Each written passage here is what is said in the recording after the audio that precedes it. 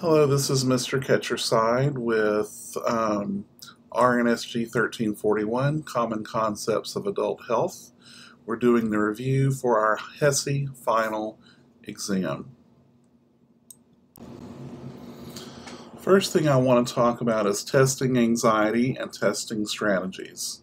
I've talked a lot about this during the semester, but I felt it would be helpful to get it through another person's eyes or another perspective. So I found some information from the Board of Certification for Emergency Nursing. This introductory video will kind of explain what's going on. It's only a couple of minutes long, but the article is very interesting. It's got lots of causes and reasons you have testing anxiety, and then it goes down into the strategies you can do to overcome those. And there's several tabs you can click to get into the different aspects of testing anxiety and solutions. That's more in-depth than I could provide here. So I thought you would learn from that, and I would encourage you to look into that.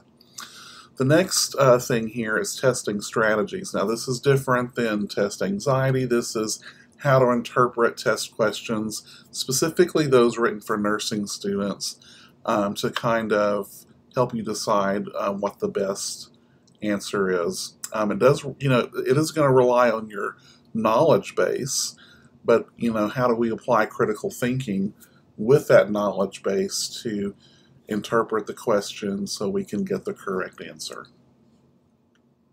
So I'll have those links in the description in the box for YouTube, so you can click through those. I encourage you to look at those. So besides strategies and anxiety, what do we need to know to pass this test? Your overall knowledge base is going to have to be pretty well informed on each of these body systems. You're going to have to be able to derive from the objective and subjective data that your patient's giving you, whether that's from the interview, your history and assessment, plus any lab or imaging data that you can get to come up with a nursing diagnosis. And from that diagnosis, planning your goals. What are things I can do right now to help my patient with this alteration or deficiency in whatever? How's that going to plan my goals? I've got to tailor those to the patient in order for the patient to be successful and to heal. And then how do I intervene? What are the nursing interventions I need to do based on those goals that I've pulled from the diagnosis that is informed by my assessment data? What do I need to do now for this patient?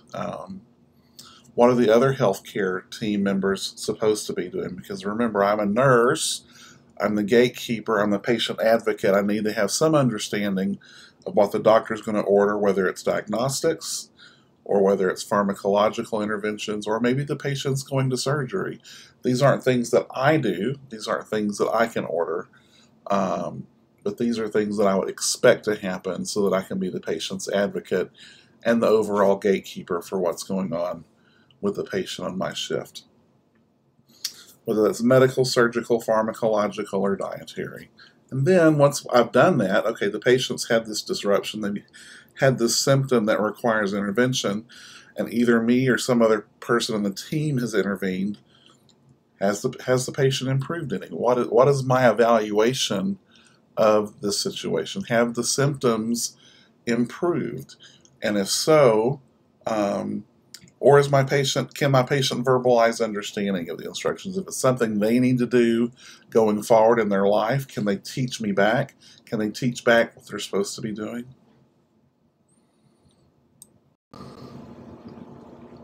There will be math, and these are going to be word problems, not like your dimensional analysis math in your exams.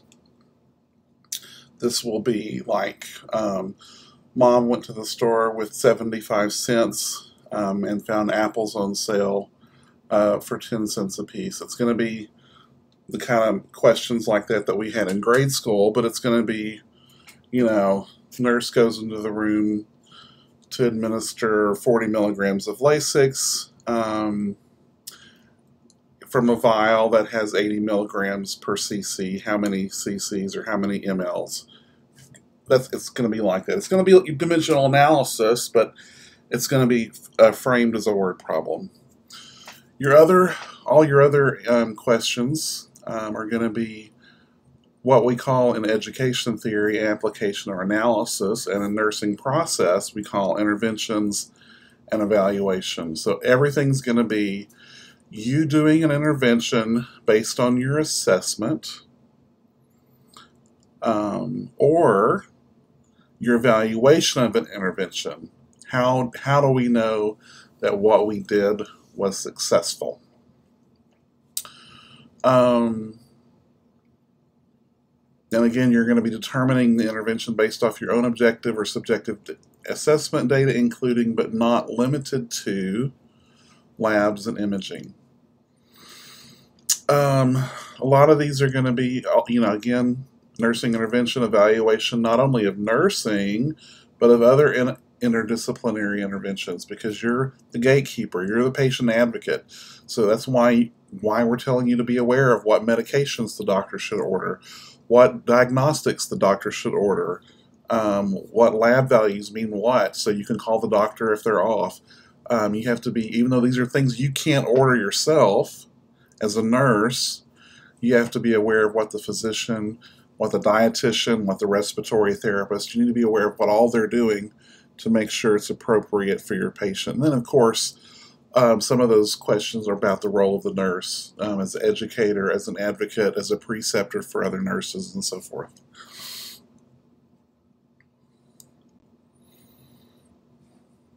And I talked a little bit about this one already, determining if your intervention was successful, if the symptoms have subsided, if the teaching was successful. How do we know that?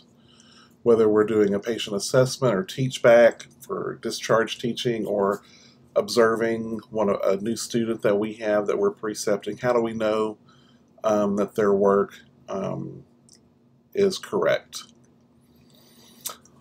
Also, make sure, sometimes there's a question or two, we'll have a complaint or two every semester. Oh, Mr. Ketcherside, oh, Dr. Bauer, we had this question about oncology medicine, and we don't do oncology medicine in common. That's correct.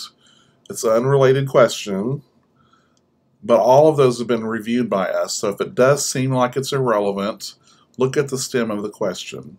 9 times out of 10, when you run across one of those, it's asking you to do something you already know how to do. If it's asking you to do a daily weight, that's going to be the same regardless of what kind of patient you have.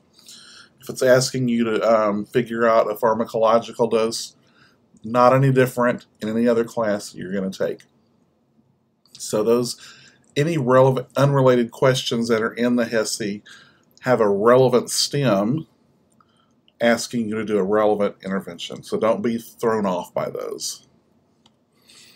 And there will be 75 questions, so about 50% more than what you're used to taking in a setting, and it will be 102 minutes long. And as we're talking, Dr. Bauer is setting up the information session so that you guys know what's going on, and we should know when we're going to be doing this pretty soon.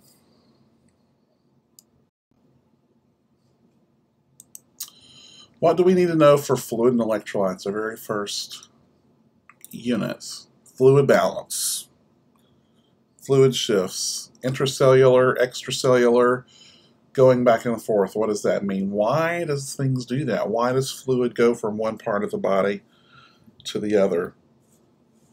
Is it following electrolytes? What are your electrolytes doing? What are your normal electrolyte values? What are the signs and symptoms of hypermagnesemia or hypocalcemia? You need to know all of those elements out of your syllabus and what the signs and symptoms are, and the interventions for treating those imbalances. Acid-base imbalances, is this metabolic or respiratory, acidosis or alkalosis? How do we know that? Do we remember our formulas for that so we can do that? I did make sure a lot of the acid-based questions that I cut out of the test were compensated or uncompensated. So you should only have acid-based questions that are identification or treatment related, but not compensation. IV replacement, so we've got a metabolic or a respiratory acidosis or alkalosis, and now we've got to give them some fluid to kind of correct the situation. What do we need? Does it need to be hypertonic or hypotonic? Does it need to be isotonic? What do those fluids look like? What are the names of those fluids? Blah, blah, blah. Genitourinary, this is a combo unit. In the book, this is split up from renal and reproductive. That's because we're not doing a lot in renal. But you do need to know about pyelonephritis, UTI, and incontinence. Know what the nursing interventions are, the reasons for those, why do they have one or the other, what causes one or the other, how do we treat those, how do we diagnose those. Reproductive, we need to know the male and female reproductive disorders. These are usually not infectious related. They have to do usually with aging, genetics, or trauma. So what are these? What does it mean to have menopause or fibroids, uterine fibroids? What is BPH, benign prostatic hypertrophy? How do we treat those? What are the medications? The one thing on here you will need to know are the medications for BPH and for erectile dysfunction. And then on sexually transmitted diseases, there's that whole list of STDs. In our syllabus, we need to remember those, what the treatments are. Remembering that this is one of those diseases that confers no immunity whatsoever, but it's also a disease that the doctor can write prescriptions for, not only for the patient, but also for the patient's sexual partners without actually assessing the patient. You need to know your antivirals, specifically that they basically reduce the half-life. They don't ever cure the disease. And the viral STDs are not curable generally. Unit 3, immunity. This was a tough one. This slide here, this is things you have to, it's not necessarily things you're going to remember, because there's not a artificial passive interaction that you do with a patient or an adaptive acquired, but these are concepts that you need to understand in order to do your interventions later on. Your interventions will be focused around hypersensitivities. What's type 1, type 2, type 3, type 4? What does it mean to have any of those? What are some examples of those? How do I treat those? What are the immune dysfunctions, the primary and secondary dysfunctions? What does that mean? And what is acquired immunodeficiency syndrome? And HIV from that. What's the prognosis? How does that go from point A to point B? What do we use to counteract that or to bring that under control? What are the labs we do to discover if the patient has this or not? What's the confirmatory lab that we do? These kind of questions are the ones you're going to need to know to be able to answer. And for immunity, you're also going to need to know the drug classes for all of those antibiotics, the anti-tuberculars and the antifungals. So make sure you're going back over those again, knowing what the actions are, the nursing implications, all that stuff we had to study for exam. Was that exam 1 or exam 2? I can't remember. But you know what we have to do with that because we had to study it before. Unit 4, integumentary. Big thing on here is going to be psoriasis and pressure ulcers. You need to know the other stuff. I'm not going to say you don't need to know that. In fact, I think I did see one fungal question in there. But psoriasis is in there too, and pressure ulcers. How do we stage those pressure ulcers? What does that mean to be a stage 3 versus a stage 4? And how do we treat that?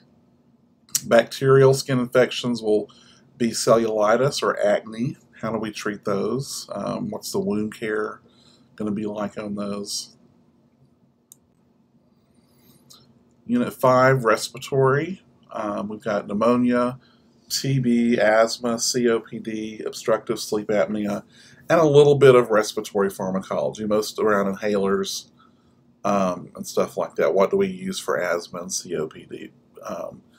And then moving from immune to respiratory, we have to know those respiratory drug or those antibiotics or anti-tubercular drugs that we use for tuberculosis. There's one of those that if you combine them, there's two that use different actions, and if you combine them, it really reduces the length of time the patient has to be on anti-tuberculars. Usually that's 6 months, but that can be drastically reduced if we combine those two drugs. And what are those? What is pneumonia? What does that mean to have pneumonia?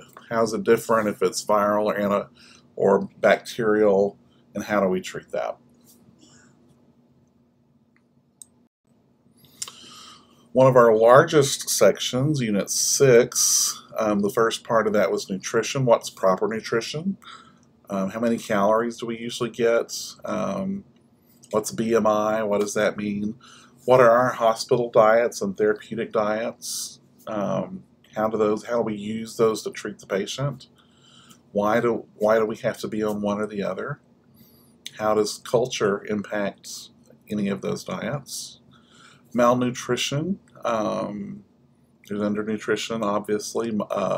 Micronutrient or like vitamin deficiency, malnutrition, or the eating disorders. We're focusing specifically on obesity here. I think you cover the other ones in mental health, but obesity has a big deal here.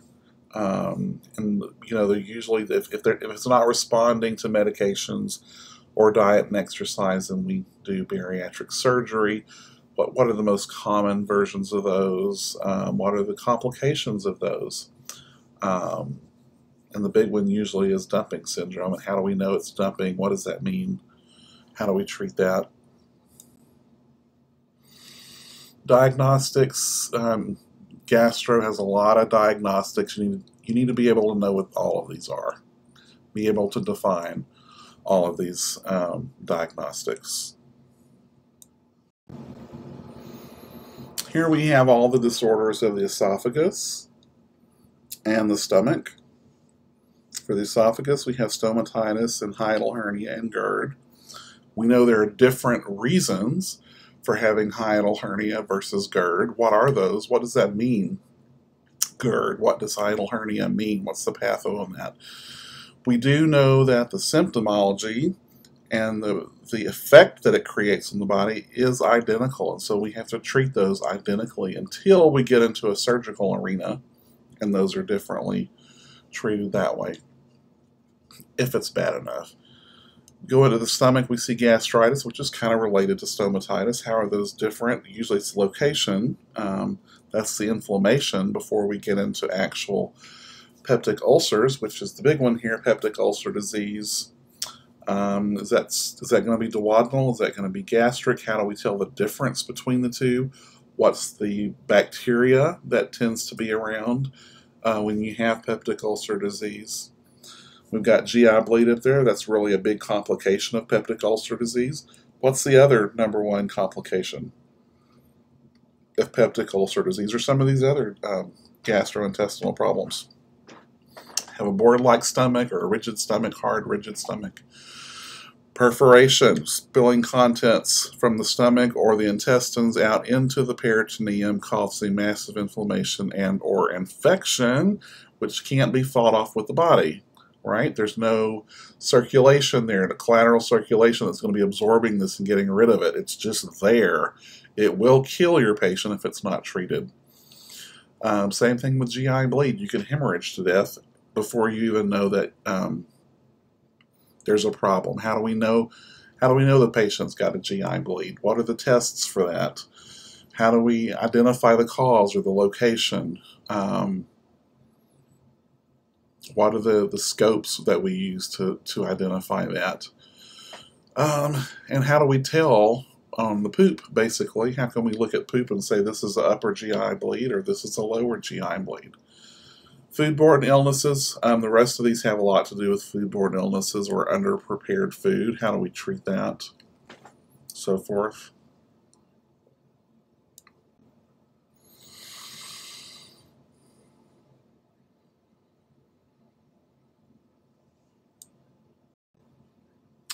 Disruptions of the intestines. We have hemorrhoids, constipation, irritable bowel, fecal incontinence, and then acute inflammatory of the bowel, appendicitis, diverticulosis, diverticulitis, fistulas.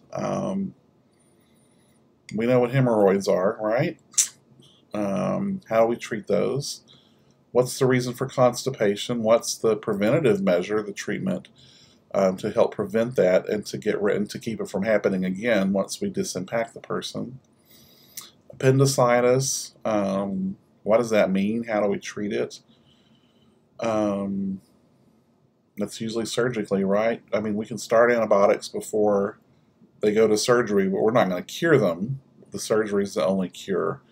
Diverticulosis and diverticulitis, one is a condition, the other is a disease. Which is which, and why do we have one or the other? And then the big thing for gastrointestinal is the pharmacology.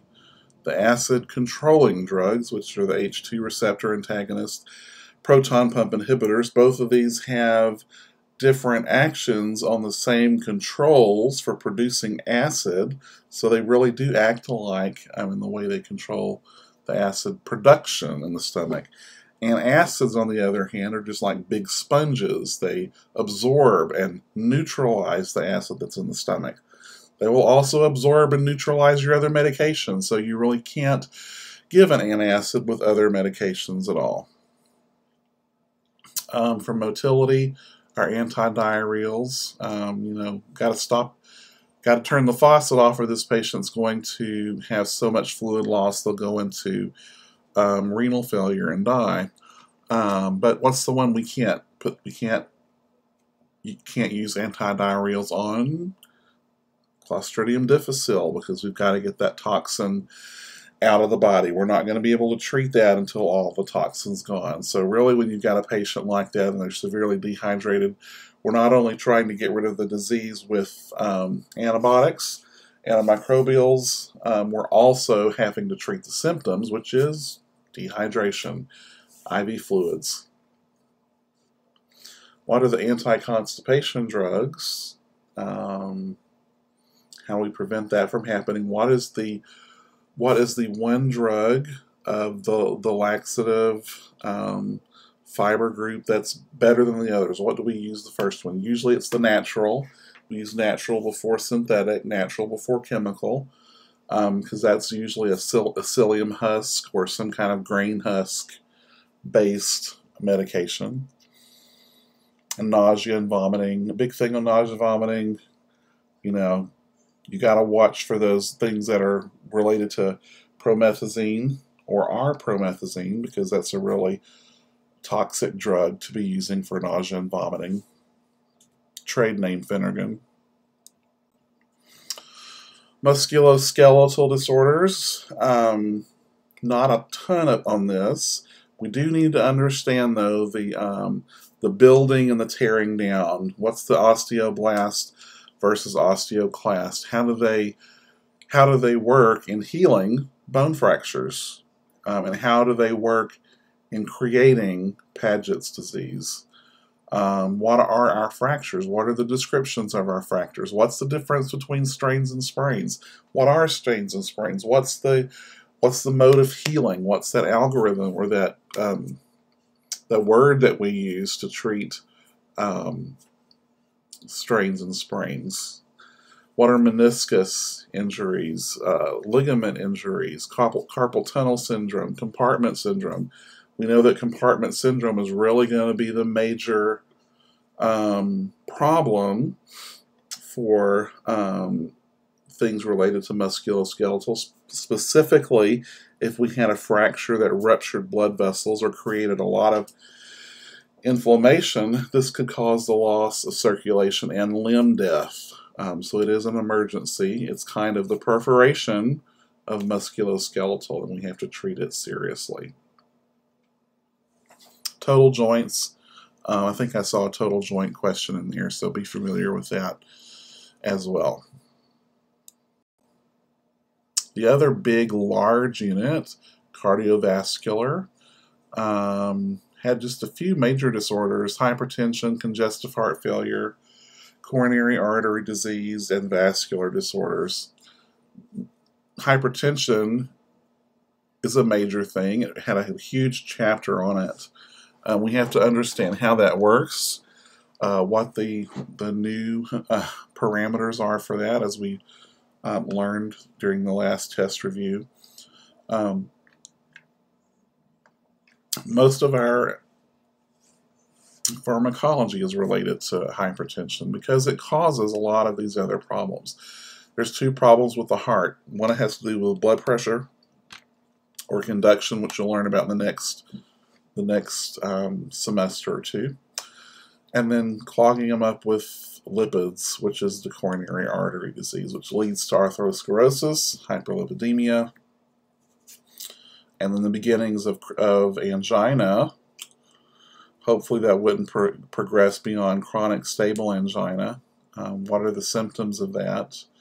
What are the different kinds of that, especially the intermittent claudication? What does that mean?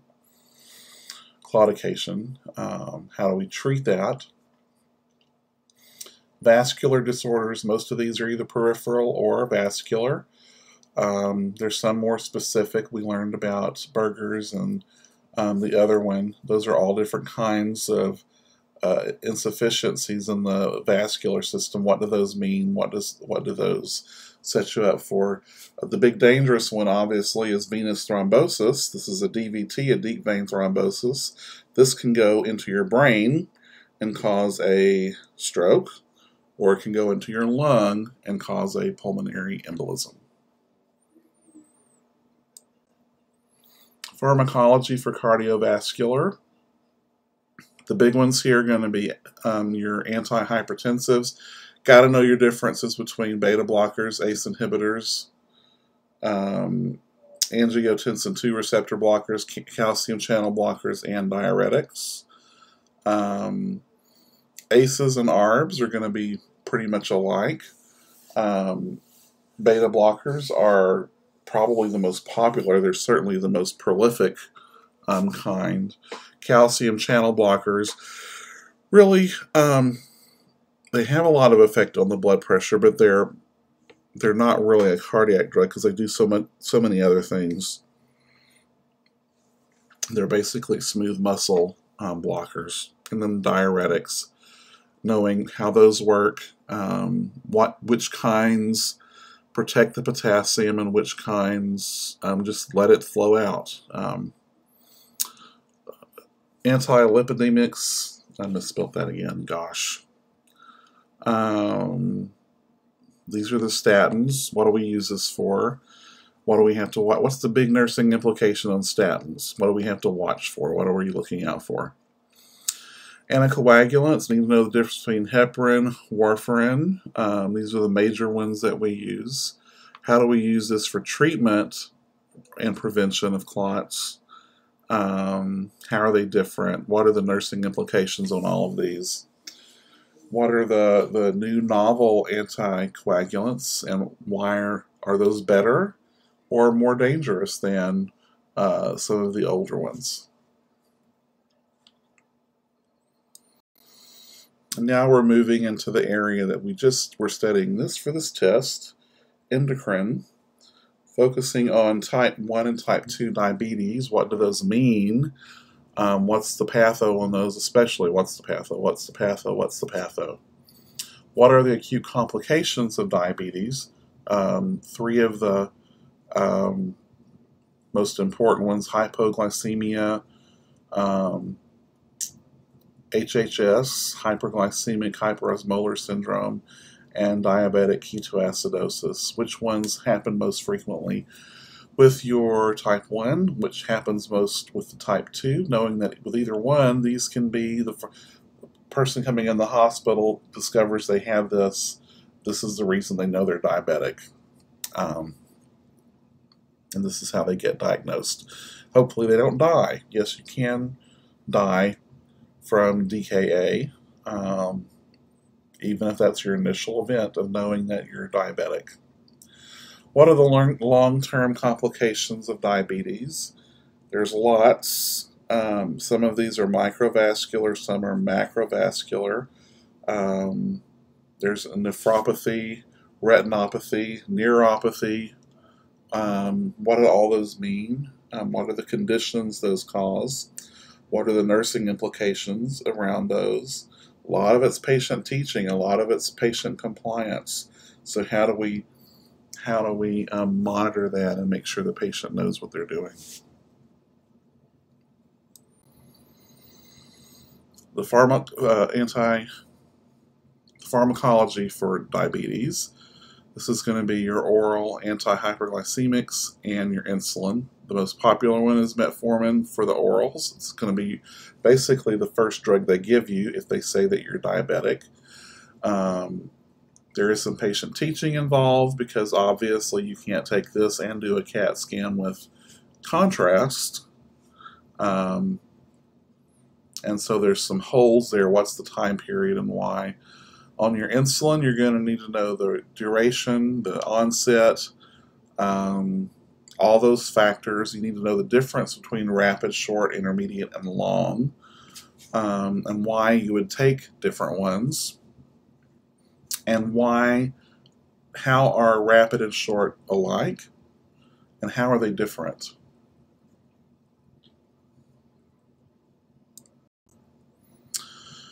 Neurosensory, focusing on brain disorders, spinal disorders, pain.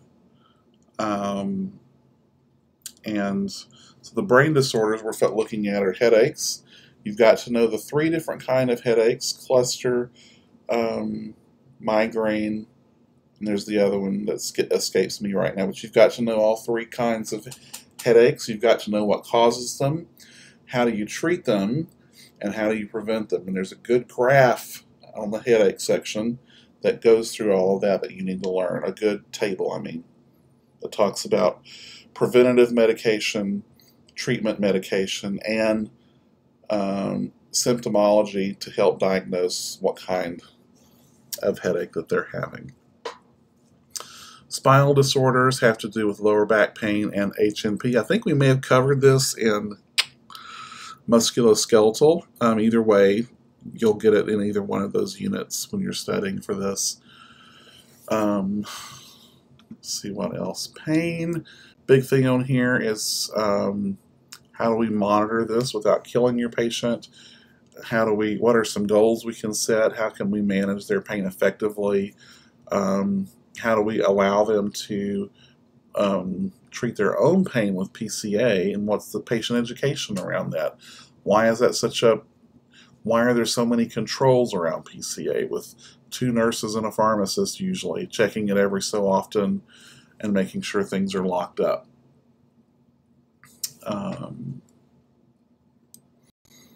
And then sensory, ears and eyes, with visual disorders, glaucoma, cataracts, retinal detachment, macular degeneration. You're going to need to know the patho on all 4 of these. And with glaucoma and mac degeneration, you've actually got more than one type. There's more than one type of glaucoma. There's more than one type of macular degeneration. You've got to know what those mean and how do we treat them differently. With ear disorders, hearing loss, tinnitus, vertigo, Meniere's disease are going to be the major ones. Meniere's disease is really a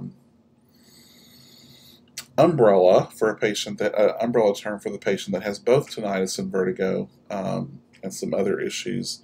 It can be disabling, actually. So what does that mean? How do we treat that? How do we treat any of those? How do we know that the patient has it? What are the signs and symptoms of a patient having eye loss or sight loss and hearing loss? What do we do for those patients? How do we teach them? How do we make sure that they're safe?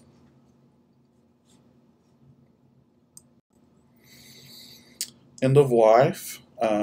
What are all your legal documents? How do we do exactly what the patient wants us to do? Our default, like I talked a little bit about, in your exam 5 review, the default state is we keep everybody alive. We do everything we can to keep everybody alive. Put them on the monitor, do chest compressions, pump all these cardiovascular acting drugs into their system to keep them alive. This letting people die business has really only happened in the last 30 years. And it requires a lot of legal documentation. What is that legal documentation? Most of them fall under the umbrella of advanced directives. But what are the difference between an advanced directive and a living will? What's the difference between that and a do not resuscitate order? What does the do not resuscitate mean? There's some stuff in there about ethics committees and ethical dilemmas. What are those? What are some issues surrounding those? And when do we know when to stop doing things? What is palliative care versus hospice care? What are the domains? How do we take care of patients that are dying? There's so many aspects that we have to cover. We can't just throw them in a room and say we're not going to do anything for you. We have to really take care of the whole body and the family. What are the signs and symptoms of someone that is dying, actively dying? How do we manage all of that care? How do we take care of the family? What do we do once the patient has died? How do we take care of the body? And how do we, when we're doing it, having a code situation and a patient does die, what are the differences in how we do all of this care? If someone was expected, if we knew they were on hospice or we knew they were a DNR and they died, how is that care different than the patient who had a hemorrhage after surgery and bled out and passed away? What are some things that we have to do that are different? What are the legal complications of that and how we manage all of that?